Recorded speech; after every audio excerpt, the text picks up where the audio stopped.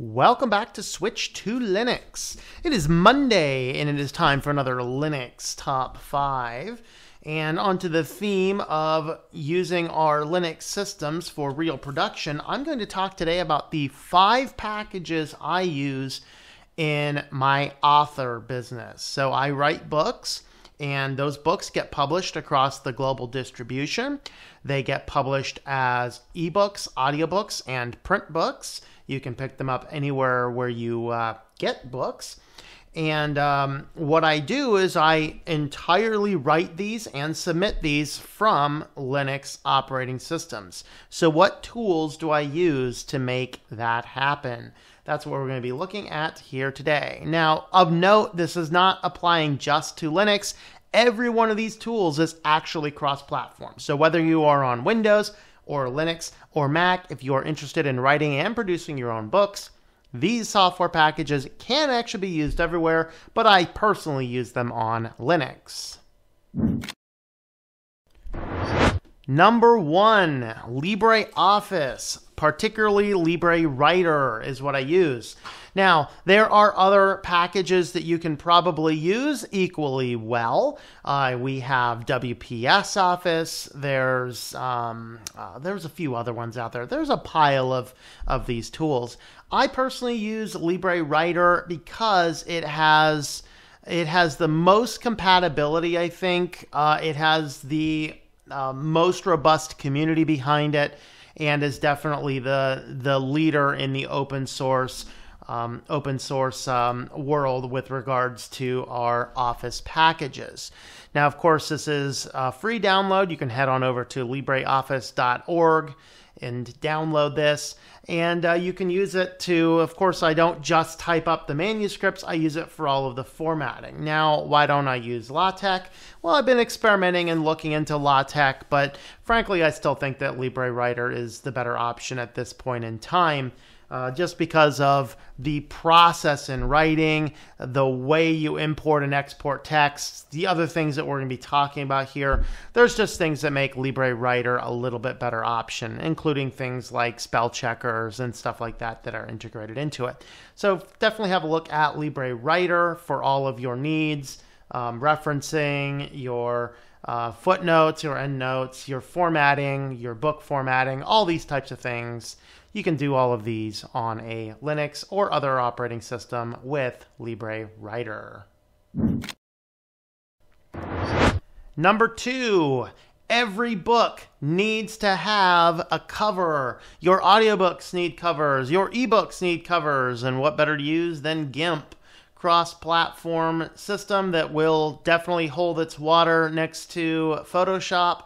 And this one here is free and open source and is also cross-platform. So you can find this one at GIMP.org. So GIMP is what I use to do all of my cover designs. You can do, multi-layered things. You can do everything you can do in Photoshop. You can do inside of GIMP. You can produce your book covers. You can produce your ebook covers, your audiobook covers, even your internal images that you might need, maybe your graphics, whatever you need inside your book, whether they be the ebooks or the print books. You can design all these, work with these within the GIMP application. Again, cross-platform. You can just head on up to the download button and you can find out how to install it on a variety of different systems. So they do have the flat packs if you're interested in that. You can find it inside of your repositories. And then there's OS X and Microsoft Windows editions as well. There might even be some for some other ones as well. So you can head on over there for information on using GIMP. And of course, you will need to consult some tutorials. Building cover designs is always complicated. So you're not going to pull this open and just immediately be great at it. But this is what I use, and it works very well. Number 3, when you need to get your ebooks out, Sigil. Sigil, that might be pronouncing that incorrectly. Maybe it's Sigil, I don't know. Whatever it happens to be, it's spelled S-I-G-I-L. It is a cross-platform ebook generator. So what I do with this guy is when I have my LibreWriter document ready to go, I hit the export as ebook. I separate it out by my H1 tags inside my inside my document, and then that's going to create a basic ebook file. But that is not what you want to distribute. You're going to open up that file inside of this application, and then you're going to clean up the code. You're going to make sure everything is set right. You're going to add your styles. You're going to add your front cover. You're going to add your metadata, and then you're going to save that as your ebook, and this is what will get distributed out. You want to make sure that you run through an EPUB validator, make sure it's working. Now, a little warning note, I used to also use Calibri because the metadata was a lot easier to add inside of that. I stopped using Calibri because it turns out that Calibri does something to the code that I have not yet been able to figure out, but it breaks the nav menus on iOS devices. And I thought it was just iOS devices, but it seems to be something with Calibri. Because if I take my ebook and I export my book inside of this and I run it through my validator, everything validates perfectly and it works perfectly on iOS. But if I take the book and then run it through Calibri, add my metadata, and then save that and export it, it still validates, but the menus do not work on Apple devices for some reason.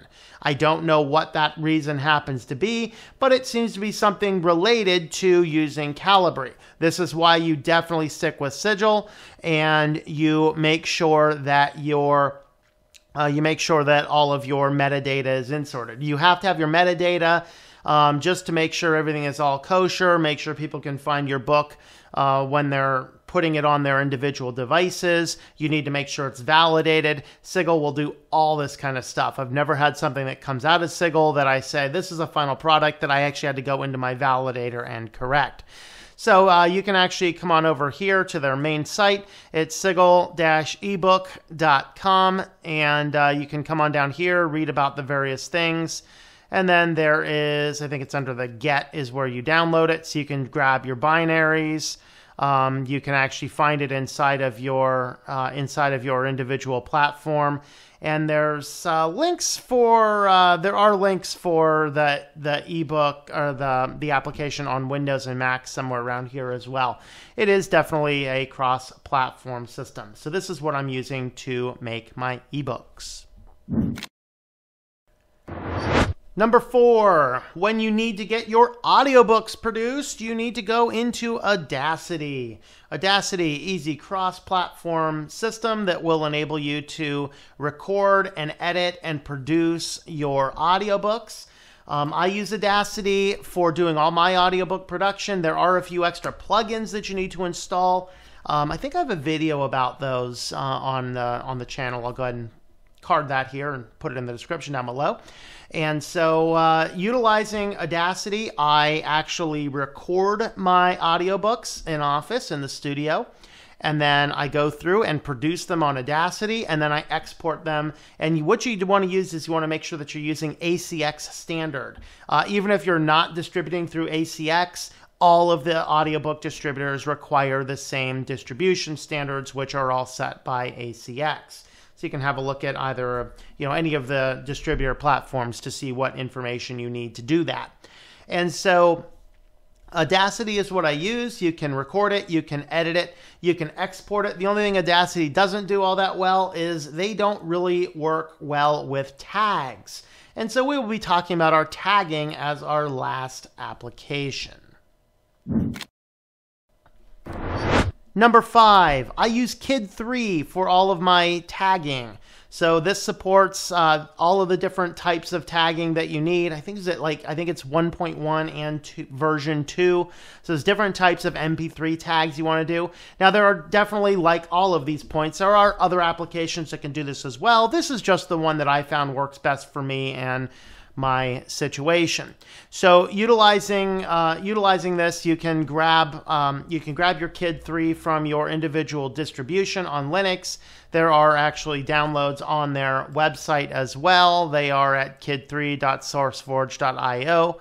And then you can actually see what all they do. They'll edit your different tags. You can copy from one tag to the other. You can add your images, all the different types of things that you want to have for good, proper, clean tags for your audiobook, so your end users can understand which file they're reading, what part of it is. All of that is inside of Kid 3.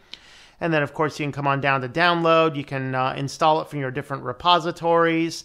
And here's the DMG, the Android. I didn't know they had an Android package, but apparently they do.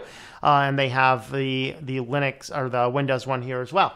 So you have all of these different platforms inside of Kid 3. All these applications work great. They are very easy to use, and they will enable you to do all of the different steps that you need to do for writing. So that's it. Write in a word processor. I use LibreWriter. Produce your cover art. I use GIMP.